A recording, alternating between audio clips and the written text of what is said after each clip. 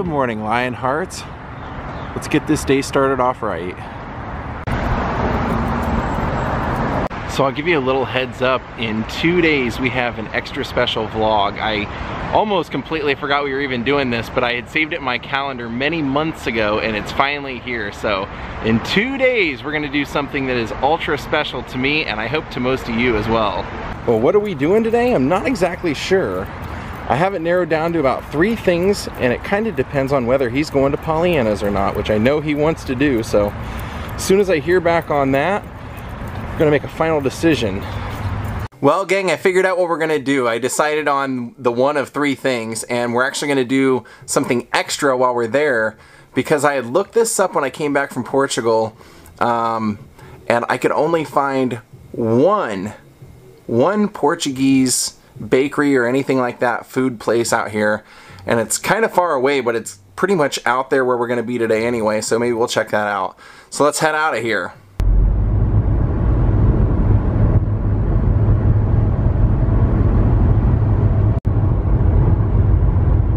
So one of the places that we're going today is actually a famous grave. And I know I've mentioned in the past that I used to have a People magazine when I was a teenager that had a lot of like famous graves in it, and that kind of got me interested in wanting to see some of them. And this one was actually, this person was actually in that magazine. However, their grave has been moved since then, so I'll tell you why when we get here.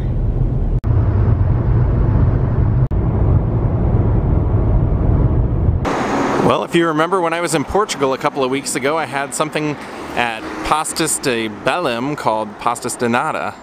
Well, this is called Natas Pastries, and this is one of the only places in Los Angeles that you can get Portuguese bakery type goods, so I want to go in and check it out. I have no idea what they have here, but like I said, I looked it up, and there's literally 2 locations in Los Angeles, and this is one of them, so I figured we're up here, let's go in and relive some of Portugal. And that actually reminds me of the business card for my friends in Sintra. Oh yeah, this is legit. Look, they have Francesinha on here. Oh yeah, everything looks good. I don't know what I'm gonna get. And they do have a nice assortment of the pastas de nata. See, there they are. We've had where they were actually originated, so we'll try them here and see how they are. And I think I'm gonna get the Francesinha today just because I loved it so much in Portugal. I don't know when I'll be back here, so I might as well get that and compare it. It's so great to look at all the pictures on the wall because I can look at all these and go, I was there, I rode those, I've been on that. Isn't that great? It's the fun in exploring. Oh, remember we went, we had to go back there twice. Yes, well, I know for sure I'll have food to take home. I know that for sure. What I want to do is have one of these now before I eat my Francesinha, and take one home and then take, you know, my Francesinha home whenever I don't finish. It was kind of funny when I walked in, I grabbed the menu and started looking, and within probably 1 minute I saw the Francesinha and I was like, okay, I know what I'm getting. I went up and ordered, and she said, wow, that was quick. Are you Brazilian or are you Portuguese? How do you? And I said, no, I was just there a couple of weeks ago, so I'm, you know, missing the food, and I wanted to compare your stuff to the stuff that I just had. So she's pretty excited for me to try it. All right, let's go for one of these guys first. Oh, it's excellent. Absolutely excellent. Oh yeah. If you want the Portuguese experience, at least for these so far, you can get it here. Yeah, it tastes exactly the same, and you can see that beautiful custard inside there. It's not exactly custard, I wouldn't know how to describe it, but it's really great. So the plan is after we eat, we're gonna head down the road and we're actually gonna go to where Carpenter, the amazing singer and drummer, is now buried. All right, my food has arrived. That thing is huge. I mean, look how big that is. They used a thicker bread than what I had when I was in Sintra. But I'm excited to try it. They served, I mean, that's the way they served it in Portugal too. They always serve it with fries, so let's go for it. The thing I'm most curious about with this sandwich is comparing the sauce, because I couldn't put my finger on what the flavor of the sauce was, but it was just amazing. So if I have that same experience with this where I can't quite describe it, they probably nailed it. Well, it is very good. I've had it twice before, so if I had to rank it, this one's a little spicier than the other ones, but I would say this is probably the second best one I've had, with the first best one being at a place I didn't show you guys, but this is really good. So you guys know I'm not a beer drinker, but traditionally in Portugal they were telling me that you always would have a beer with this meal because they use beer in the making of the sandwich. Alright, well that's what I'm taking home. I'm taking home probably more than half of it, but I did end up finishing both of the pastries, so we'll call it even. Well, I would definitely give them a 2 thumbs up for authenticity. Definitely come out here if you're around.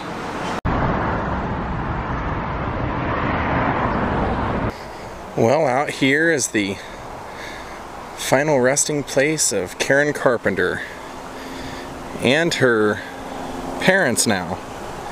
Now originally she wasn't buried here like I mentioned, but in 2003 her brother Richard and one of the primary producers of the Carpenters decided to move her and the family here so that when he and his family passed away they would be able to all be buried together. And that seems extremely fitting because the Carpenters were an extremely close family. I mean, they started out in Connecticut, New Haven.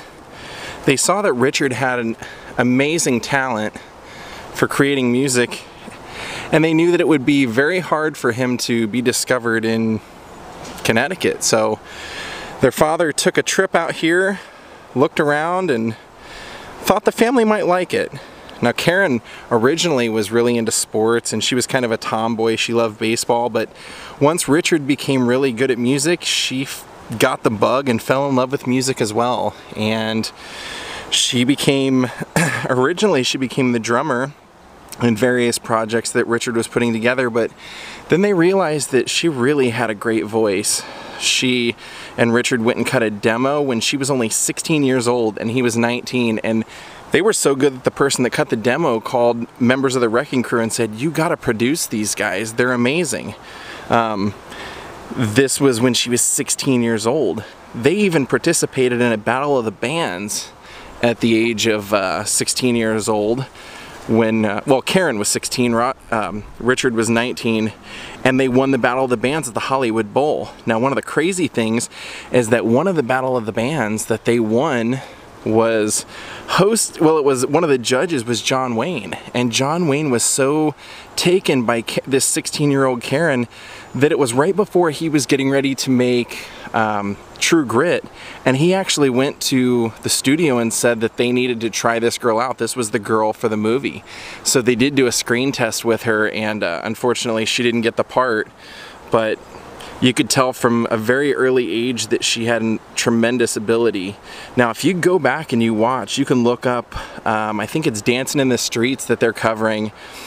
Karen's only 17 years old and she is a phenomenal drummer. I mean, a phenomenal drummer. She took lessons at Wallach's Music City, I believe. She used to buy her stuff at the drum shop over there on Vine Street, and so she was a really accomplished drummer, but it was her voice that stood out. Now most of us know that unfortunately her untimely demise at the age of 32 was brought on because of heart failure or heart attack brought on by anorexia. Now that kind of came from her high school days. She said she was kind of pudgy when she was younger, and if anybody mentioned it, that just stuck with her. And even I guess one time her mother said, maybe you just keep in mind that the camera adds, you know, some weight when you're on TV and things like that, and it just got in her head. Plus they said once she did her very first tour and she came back from that tour, she was even more self-conscious than she'd ever been.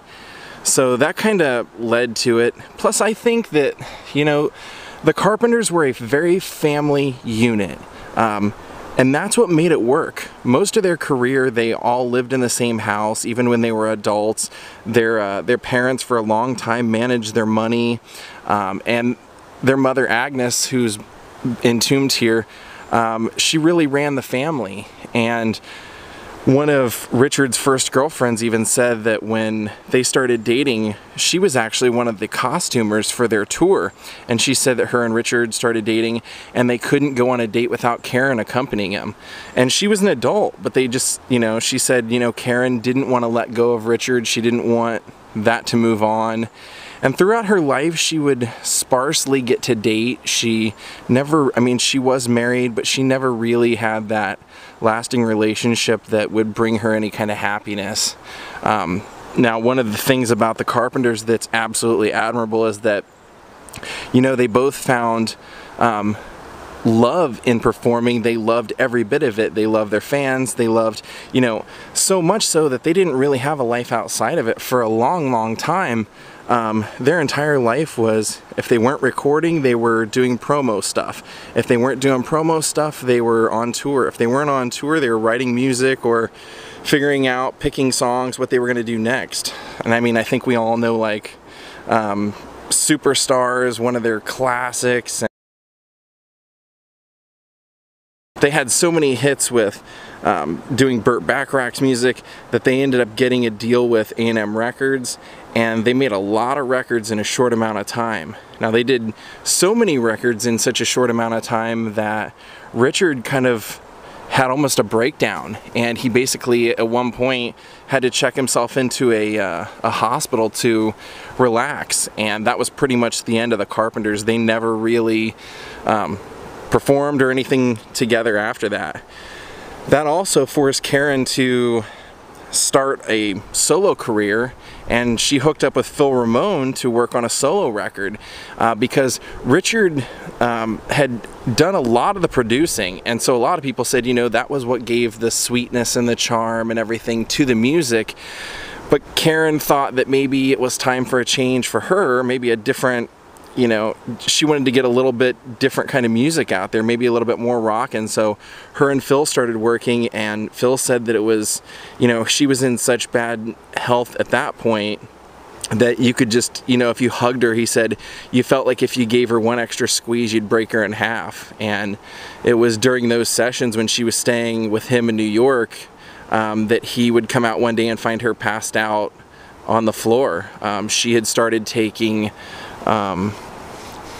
diuretics. She had been taking laxatives, and with somebody who is as small as she was, she had gotten down to the point where she was like under 100 pounds all the time, and her body just couldn't handle any kind of medications or pills, and she was a consummate exerciser. She was terrified. They said that was like her big fear, was gaining any kind of weight or feeling like she had gained weight. She was even watching a television show one time where it was her and Olivia Newton-John and someone else, and she kept looking at Olivia Newton-John saying, oh God, look how big I am compared to her, and just, you know, it was all in her mind. But unfortunately, she just, you know, sometimes the demons latch hold pretty hard and you can't get rid of them, and I think in this case that's really what happened. She, you know, that fleeting comet burning through the sky that was her was only meant to be here for a short amount of time, and left an amazing amount of work and beautiful songs behind. I don't know if that's open or not. I'm guessing probably not, but now, she was a big fan of Disney, so you can see that Mickey Mouse is sitting in there. That was her Mickey Mouse, and they do have this completely gated up, but Karen's, her resting spot is right up here on top. I'm having trouble shading it out, but I'm gonna try so you can see. There it says Karen Carpenter. A star on earth, a star in heaven is what the underneath it says.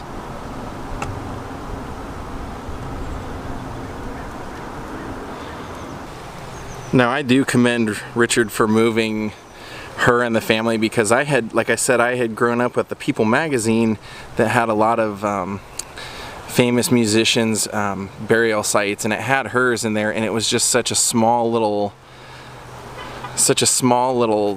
headstone that now there's something that really is worthy of her, and it's really nice to see this. Now I have vlogged the house that they lived in before, and like I mentioned, they all lived together, and in fact built bought the house property next door, and that became like the music space where the carpenters would practice and everything. But I believe I heard now that one of the houses has been torn down, and when Richard sold that house, the main house they lived in, he actually sold it furnished. He sold it with everything in it. So you can find a video on YouTube of the owners now kind of letting people do a walkthrough, and you can see a lot of the carpenter's stuff inside there. And what's pretty sad is that the people that bought the house and lived there weren't Carpenters fans. I don't even believe they were from this country in one of the articles I read. So when people would come by that were fans, they would just give them things, but they had so many people showing up and knocking on their door and kind of disturbing them that they quit doing that. But there we are, the final resting place of Karen Carpenter. She would be right on top right here.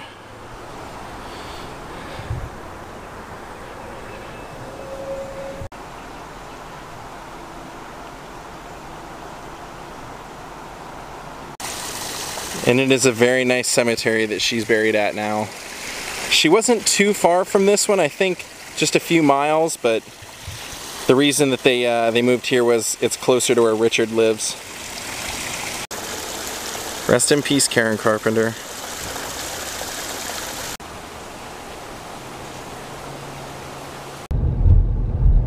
Well, leave it to me to show up the day they're having some sort of military funeral.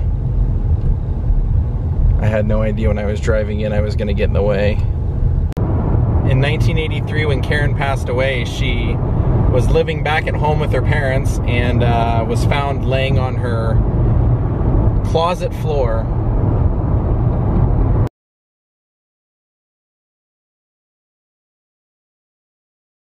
What's really sad is that for a long time she just didn't want to eat because she didn't want to gain any weight, and then it got to a point where she just couldn't eat anymore, just did not eat. They said she would just move food around on a plate and never eat any of it.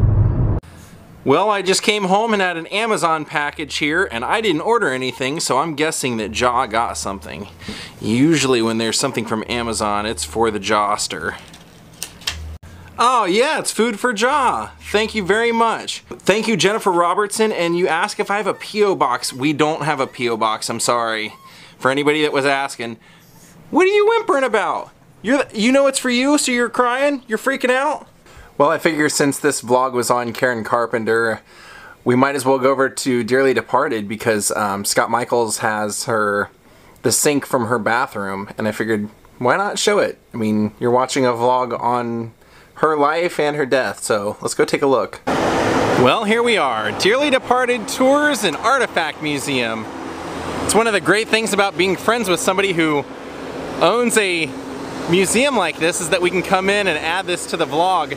And the other reason I wanted to come by here was because many of you may know that they do some of the best death tours in town, and every February 3rd they do a Karen Carpenter tour. So you can go see, you know, where she lived, where she's buried, all that stuff if you're interested and you're in the area. I mean, it's definitely, I think, one of the better tours you could probably ever take, because Scott is somebody who, if he dedicates an entire tour to someone or something, it's a topic that he knows inside and out and can do an absolutely fantastic job. So let's go take a look at the sink that he has in here from her room. Well, this is new. He's got flowers from the grave. Jerry Marin, who just recently passed, then Jean Jean. I saw one over here of the one and only Hugh Hefner, one available, it says. There it is.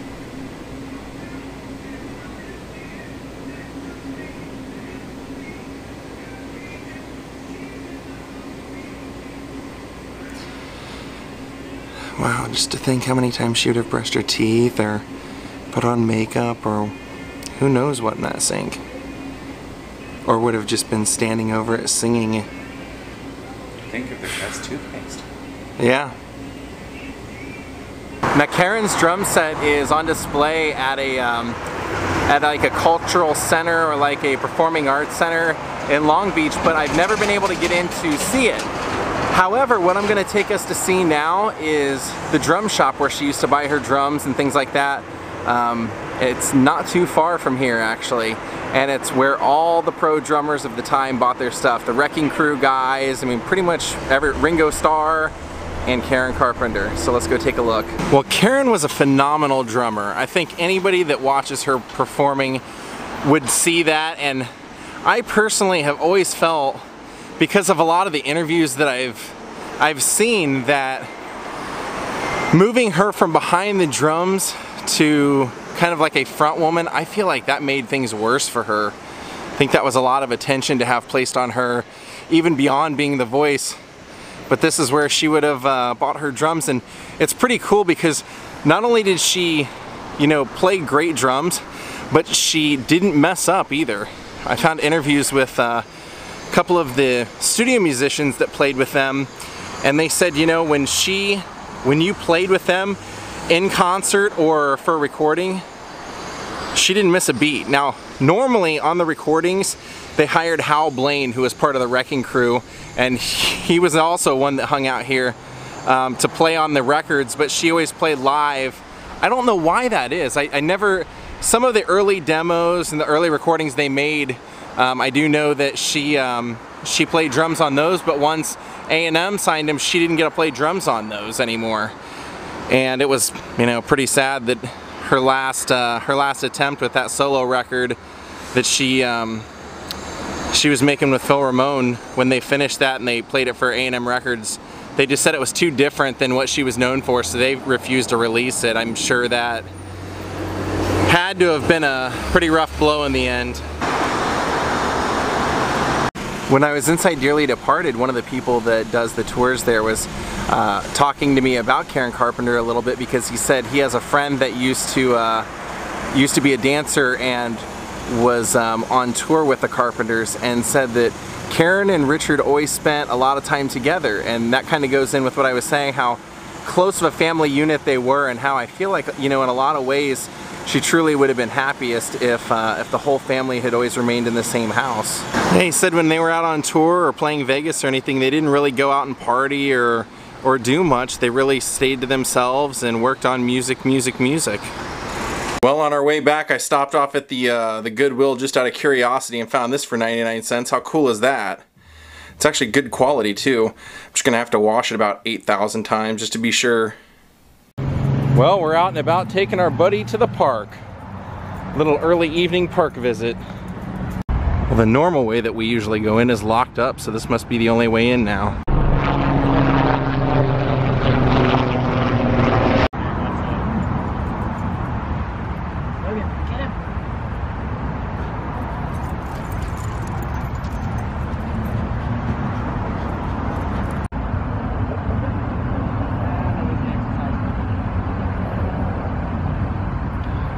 There's your hero, folks.